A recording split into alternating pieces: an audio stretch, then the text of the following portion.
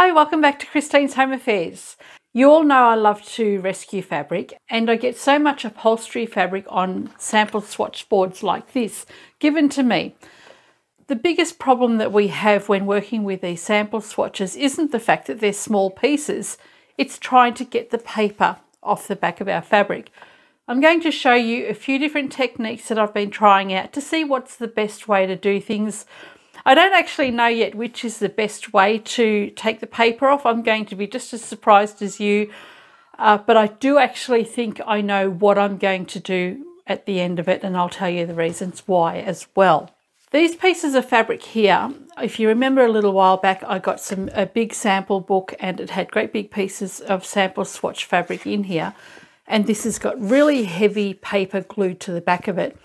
So this is probably the most stubborn fabric that I've got, or paper that I've got to remove. So I'm going to try a few different techniques with this, and then I've got just regular sample swatch fabrics. These are all upholstery fabrics. So what I'm going to do is take you to the kitchen now, and we'll prepare the first lot of sample swatches. Before we start, sometimes you'll get these sample swatch cards and the fabric comes away really easily like this one. So this is just peeling away very, very quickly. And the reason for that is that the glue's old. It's been sitting around for some time, and if you wait long enough, eventually the paper will come off very easily. So I'm not going to cheat and show you how easy it is to get fabric off. I want the challenge to be the difficult fabric. So there's no point me showing you these because the glue is old. It'll come away easily. These will be easy for me to separate. This one, however, is a swatch sample fabric, upholstery, and I can't lift the paper easily. This one does slightly come off on the end, but it's still going to tear. Let's try a few different things. I've had a lot of viewers actually give me some advice on different techniques that have worked for them. I'm going to try them out and see if they actually work, and let's have a look and see. So let's go to the kitchen first. I'm going to take a few sample swatches and we're going to try some hot water in the sink. Okay, I'm at the kitchen sink, and all I'm going to do here is use hot water straight from the tap.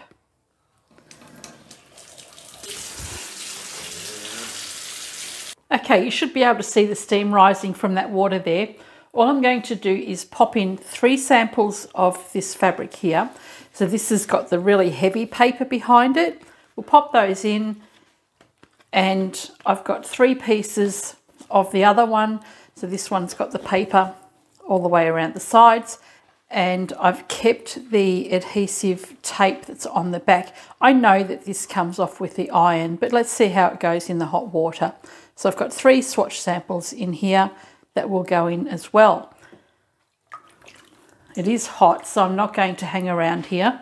So I'll just make sure all those pieces of fabric are covered with the water, and I'll leave this to soak for about 10 minutes, and then we'll come back and see how it's worked. In the meantime, we'll go back to my studio and try another method. Now these 3 pieces here, I've just taken straight out of the freezer. They've only been out for about a minute or so. And they've been in the freezer for, over a month, I think. So this was a viewer's suggestion, and it's not working. All right, I can confidently say that putting your fabric in the freezer doesn't work. It may work for a thinner card, but these ones definitely don't work in the freezer.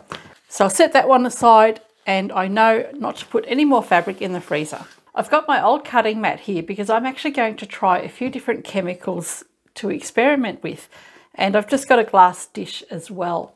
I might as well stick with the fabric that's been the most difficult to get off.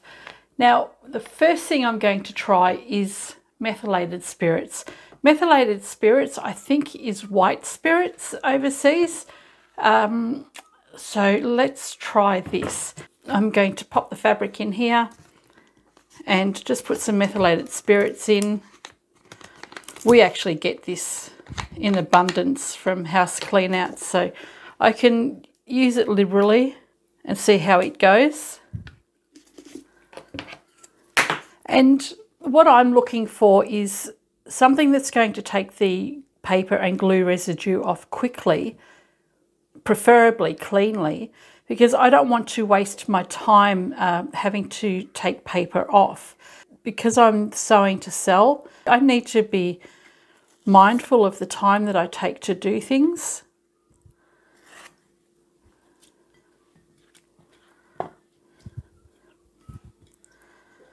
And if this works, that's fine, but I'm already going to say it's not going to be my preferred technique. Methylated spirits tends to dry your hands out, and I can't stand that feeling. Look, it is actually working. Yeah, that's interesting. I suppose if you wanted to try this, you could put a whole batch of it in the methylated spirits, but then you've still got to wash the fabric.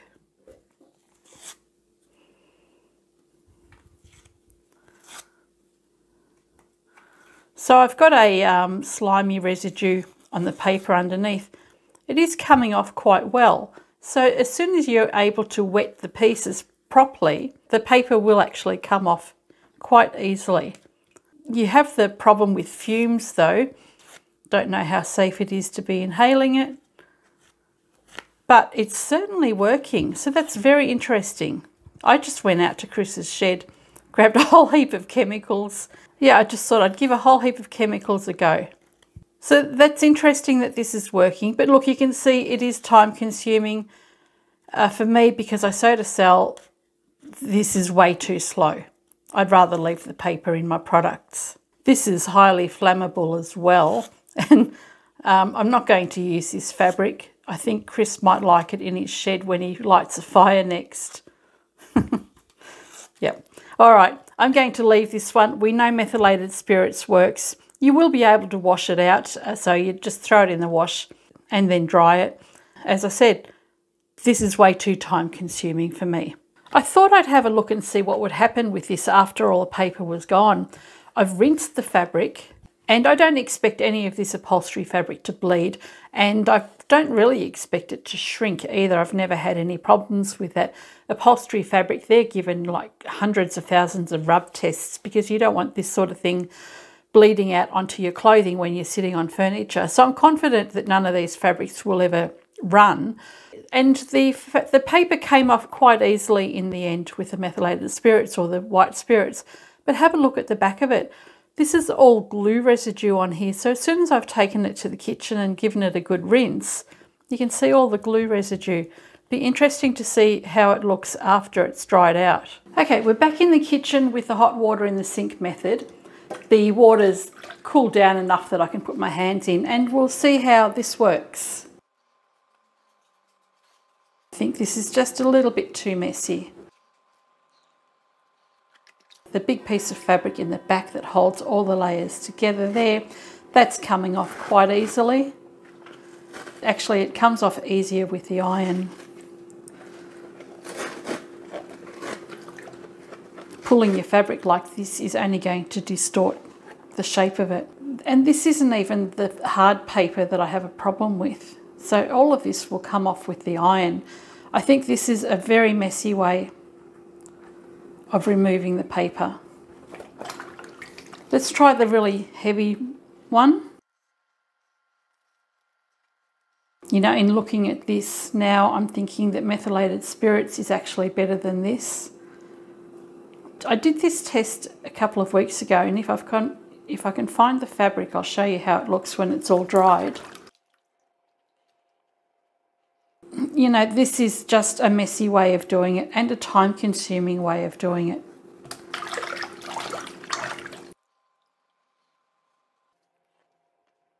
So although this will work, unless you want to put the time into it, I don't think I'd bother. It's very, very messy. Okay, let's abandon this one and we'll see what other techniques we can come up with. These fabrics here came out of the sink a couple of weeks ago, and I managed to get, you know, a fair bit of the paper off. There's still a lot of sticky residue on there. This one was actually tried with dishwashing detergent as well. And once it's dried, it's no easier to get the paper off. So it's just not going to work. So these are after they've been dried in the sink. I think I can do just as well taking this paper off without it even having to touch water. The freezer doesn't work, and methylated spirits or white spirits does work, but it's messy and time consuming. This is IPA or isopropyl alcohol. Now I'm only going to use a very small amount because Chris does use this for his watch repairs. So I've just put a small amount onto the lid and I'll see how that goes. So I'll just let that sit for a minute or so and see how that works. So I'm going to try a little bit more on the other side because we want that to penetrate the fabric and go all the way through to the glue residue. Okay, so I've let that soak in for about a minute or so and we'll see how this goes. And that's not going to do anything. So again, this is another time-consuming method of removing paper. So IPA or rubbing alcohol will help loosen the paper, but it's messy and time-consuming. I think so far the methylated spirits or the white spirits have worked the best. Okay, I'll put that one aside and we'll try the next chemical. The next thing I'm going to try is a product called Shellite. It's flammable. Now, I'm trying chemicals here, but this is something that I will never ever use on any of my fabric products. But I'm trying it anyway just to see if there is actually any other way to take the glue off fabric. Do not swallow. I'm not going to be doing that. Okay, pop the fabric in. Now, Shellite is used for metal cleaning, stove fuel and lighter fuel.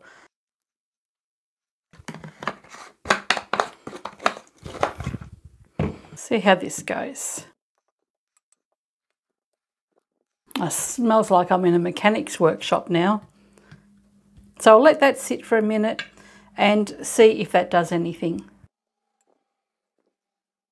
Okay, we've let that soak for a bit and I think this is going to be a miserable failure as well.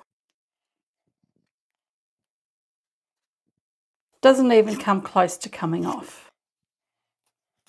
I'm not even going to try any further. Shellite is a fail, which is good because I really didn't want to have to use any harsh chemicals to try and get the paper off my fabric. All of these pieces, I'm actually going to go and soak them in detergent, get rid of all the chemicals, and if I can get most of the residue off, I will actually be using them. So I'm happy enough to sacrifice a few swatch samples and they'll go into something after they've been cleaned thoroughly. So Shellite's no good. Okay, the last liquid or chemical that I'm going to try is just sewing machine oil. I usually get about 5 litres of this at a time. It comes in handy for lots of other things around the home. Now, this is quite oily, but we'll see how it goes. Okay, so that's been soaking in the sewing machine oil. At least my hands are going to feel much better after using the oil. And that's completely useless. Gosh, it's actually more useless than the Shellite. I knew I was clutching at straws trying to use the sewing machine oil, but I thought something gentle might help, but it doesn't. That is no good either.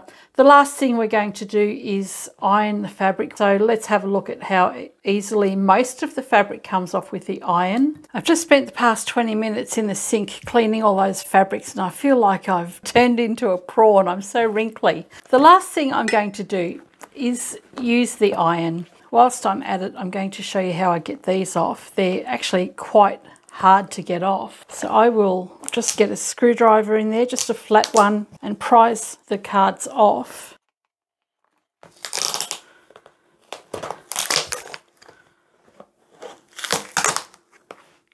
These hangers I like to keep too. I think they'll be handy in a project one day. There's a whole heap of staples around here. Just get your screwdriver in underneath. Often I'll actually just cut my fabric straight across because it's a lot quicker. And a lot of the times this has so many holes in at the top and so many bits of glue that it's just as easy to cut the top bits off.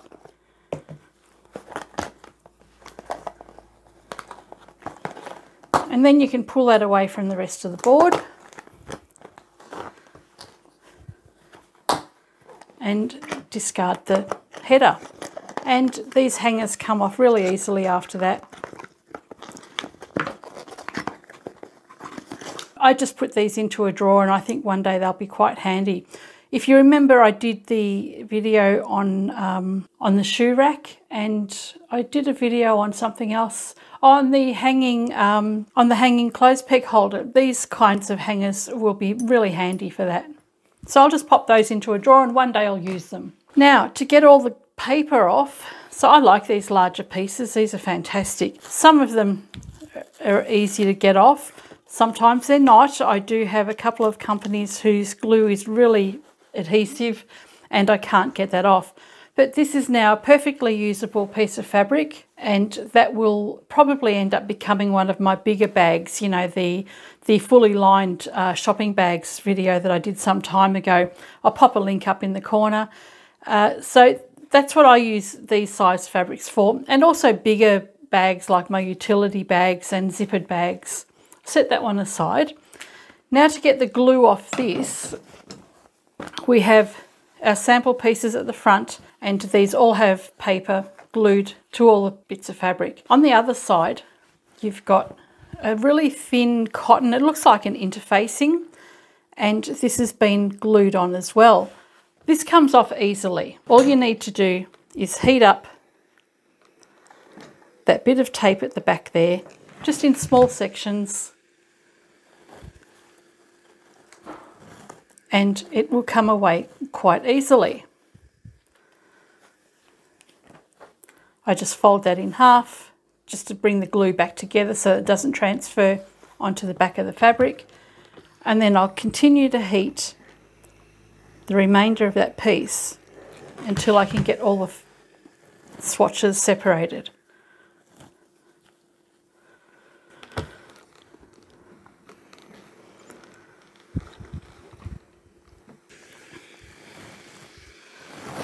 So this is by far the easiest way to get the backing sheet off the fabric. Now with these fabrics, as I mentioned earlier, if I have an older swatch sample like this, you can see the paper is already coming apart.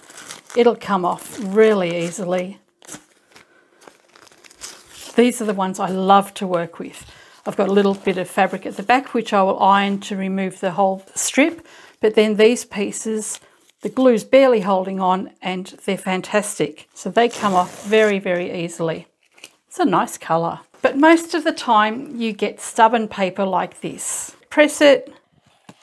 You've got to be careful when you're pressing as well that you're not going to damage the fabric. You want to make sure that the iron isn't too hot for your fabric. Small bits like this I would actually leave, because when I square up my fabric later, it's usually chopped off. Let's see how we go on the sides here.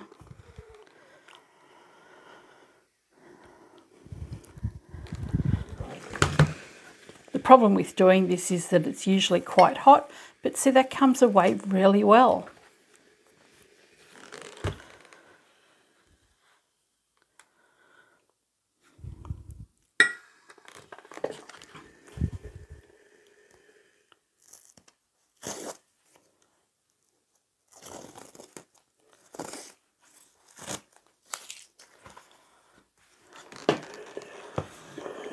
And this has got ink. I might actually go from the other side.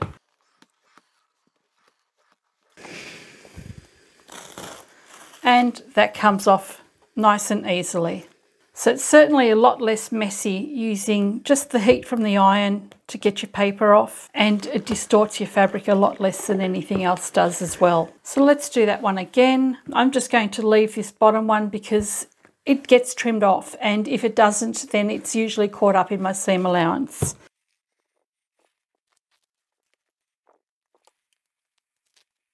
Sometimes you have to do this again. If the paper is becoming problematic, I'll leave a lot of it in. See, for me, this is already taking too much time. I will just leave the rest of that bit of paper where it is, because I know that this is going to transfer onto the underside of my iron. I'm going to iron this from the other side. And it's probably not really necessary to even get rid of that bit of paper, because you can see the grey here, it's faded at the top there. That's where it's been hanging on the sample board. So it's obviously faded in over time, and it's not usable anyway. But I'm going to show you how to get rid of it, the paper. And again, this one's a little bit problematic as well. I would leave the paper. But as I said, because this section here is faded, I would actually chop that off and just use this section of the fabric. So there we go. The best way to get rid of the paper is to iron it.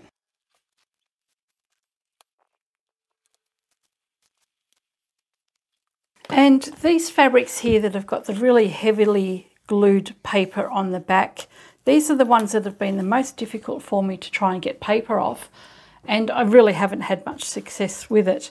So I'm going to just iron the paper for a lot longer than I usually do. Usually it only needs a little burst of heat and it'll come off, but these ones have been taking a lot longer. They actually have nylon stitching underneath as well. I really should be using some baking paper to protect my iron. Okay, so it clearly needs a lot more heat with the iron for it to come away, but it does come away.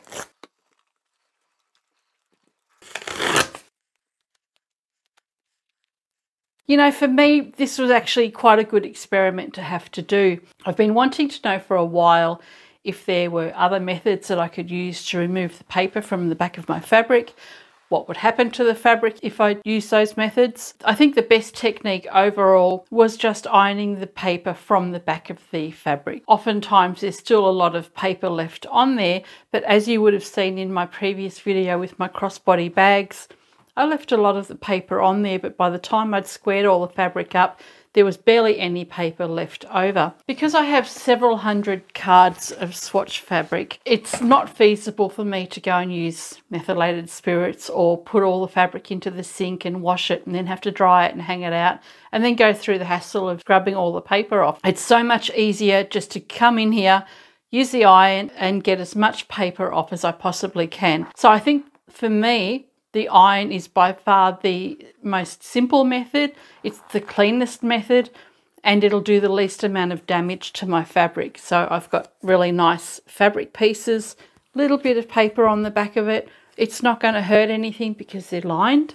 But these ones here, I don't think they look really nice on the back. There's so much rubbish and paper and glue residue on the back of the fabric that I don't think that these would be something that I would want to comfortably go and sew to sell. I've had a couple of other suggestions. Somebody had actually mentioned just the other day that bus drivers use some kind of a chewing gum remover from their seats, which is a great idea.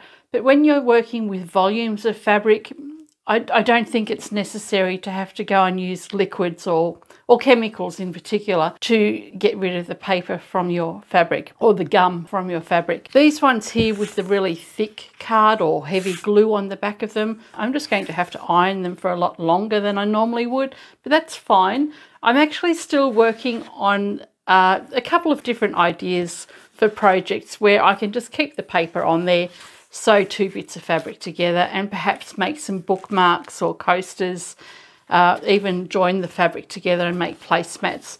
So I haven't given up on these. Because I'm so big into time management, I would rather not have to go and take the paper off. I would rather try and find something useful to do with these fabrics. So watch this space. I'm still looking for something to do with those pieces of fabric. I'm not going to throw them out. I'll just sit on those for a while and see what I'm going to do. I hope you've enjoyed this video, and I hope it solved some of your problems in getting rid of the paper from the back of your fabric. I don't think I'm going to try any other chemical. Well, I'm certainly not going to try any other chemicals. If you have another idea that you think might work, let me know. I'm certainly willing to try it. And if I do find something that is much more successful than the iron, I'll do another quick video just to let you know what will work. I hope you've enjoyed this video, and I shall catch you next time. Bye for now.